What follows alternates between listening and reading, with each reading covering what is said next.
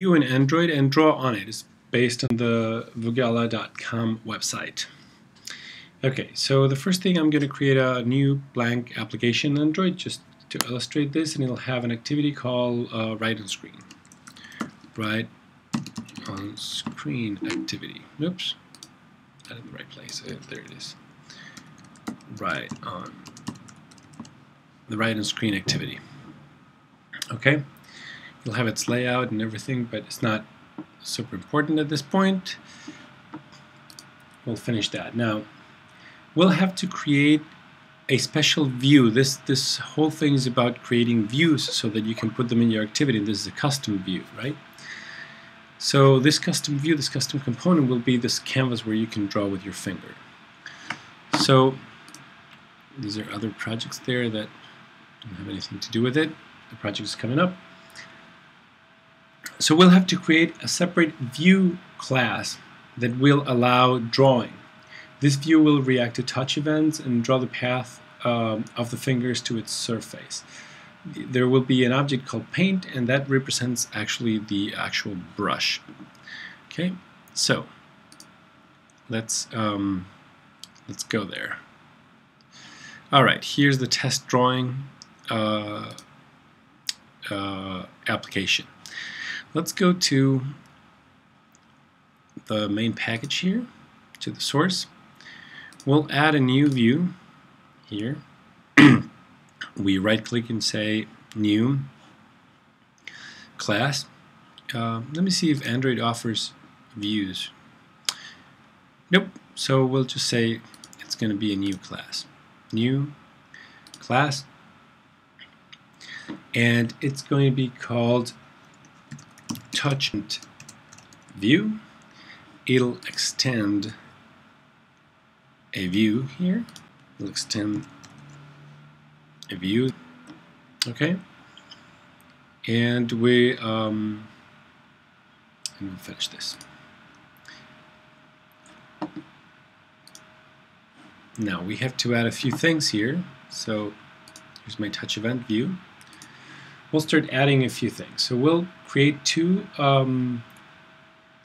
important things. First, the paint object, which is the brush, and the path, which is basically when you want to draw a line, you want to draw a path. That's what it, or a line or anything. It's a path. Okay, so we'll create two variables. Private paint. Come on. Paint, and that's going to be a new paint. And then we have private path, just lowercase path, oh, here. Path equals a new path. All right. Then we're going to have the constructor here. Public touch event view, and this is basically following the super class constructor. Okay, context attribute set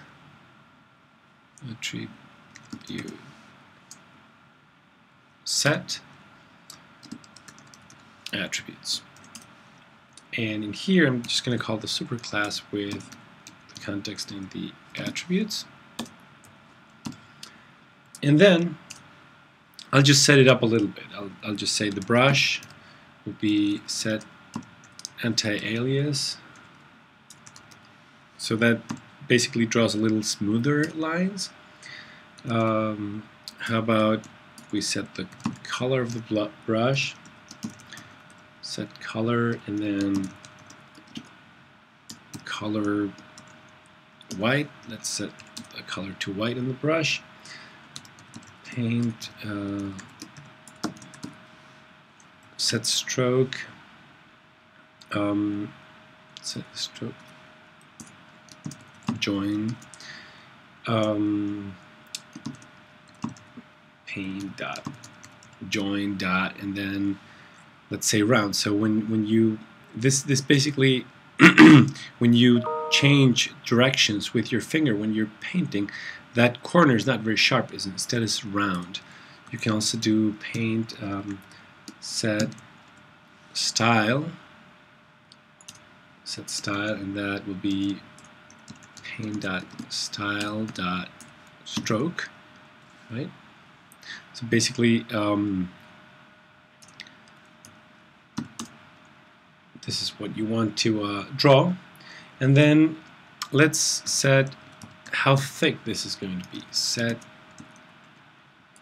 stroke width, I know, 5 float. Okay, 5 pixels.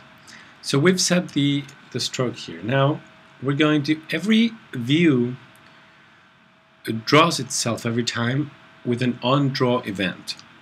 So we have to override this. This is part of view. Okay. Protected void onDraw. Not protected. Protected void onDraw. I'm going to pass a canvas here. That's what this inherits. And then we'll just draw the path, whatever path we have. Canvas.draw path. I don't know if you can read this, but there are a lot of methods to draw a picture, and you can put a picture there, so you could place pictures in the view. You could draw points, you could draw a lot of things here. So just take a look at those methods. They will provide a pretty good idea of what happens here. And that's going to be, we're going to give it a path and a paint variable. So it'll draw a path that we will define later. The path is up here. We'll define that later. And with the paint properties, with the brush, with this brush that we just set up in the constructor. Now what remains is to set this path, like how are we going to draw the path, right? And for that, we're going to use an event, an onTouch event. So we're going to again override a method, and it's going to be public boolean well, again, no, boolean onTouch event that receives a motion event called event. Okay, that's how you override this guy, onTouch event. So what we're going to do is the points here are floats. So we're going to have float x position. It's going to be event.getX, and float y position, which is going to be event.getY. Okay, so basically when there is a touch, I'm going to have automatically that reports the x position and the y position on the canvas, on the view. So now we're going to do something. Depending on what the touch event was, we're going to react differently. So we'll do switch event.getAction. That's going to tell me what happened. And then event.getAction, and then I'm going to say, you know, well, in case this was a motion event.action down, right? So when I put my finger in there, what's going to happen is I'm going to say path, so the movements of the brush, move to, and then I'm going to move to that position, to x position, comma y position. Okay, so if there's an action down, if I just put my finger there, I'm going to move the brush to that position. Okay, and then I'll return true.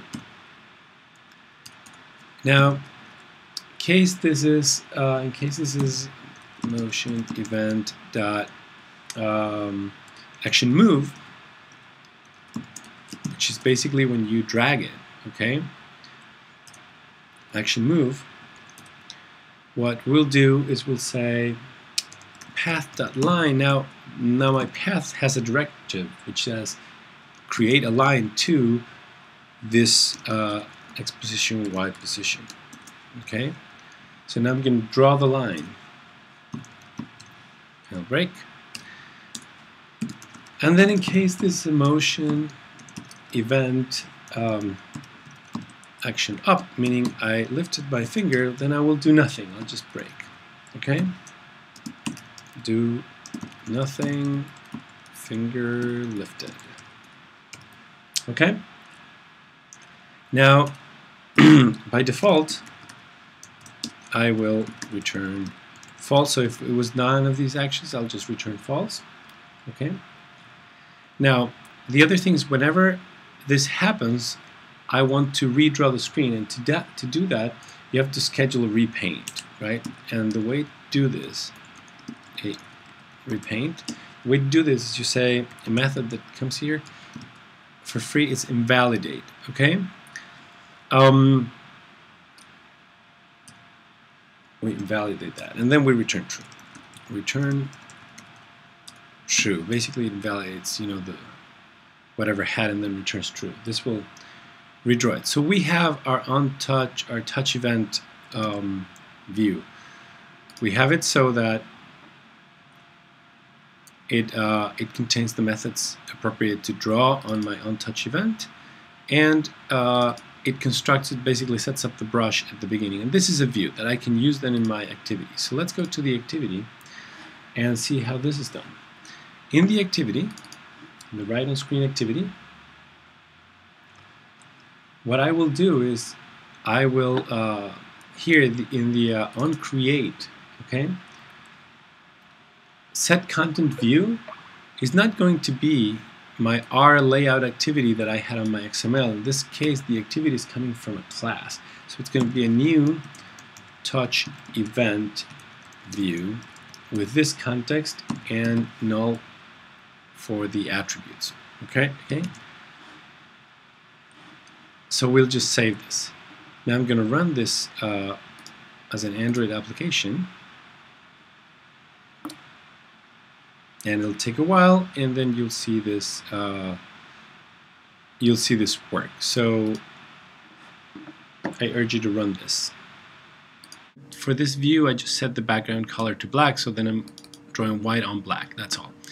So now I'm going to run it, and we'll see it running my emulator in no time. So I had it there, but. So we can do more stuff in it, and we can draw. Okay. So that's basically the line. If I throw it really quickly, it's going to be a fast drawing and more straight.